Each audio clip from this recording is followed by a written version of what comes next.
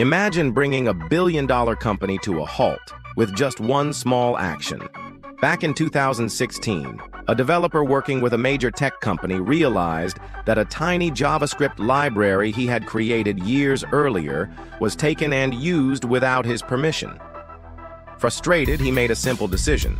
He removed it from the internet. Sounds harmless? It wasn't. Within minutes, thousands of apps, including banks and online stores, had stopped working. The cause? A tiny package called Left Pad, just 11 lines of code, but it was used everywhere. Nobody realized that pulling it would trigger a global collapse, but it did. It caused a massive domino effect, lasting hours, and the losses were enormous. All because one person got angry. Follow for more true stories that sound too crazy to be real.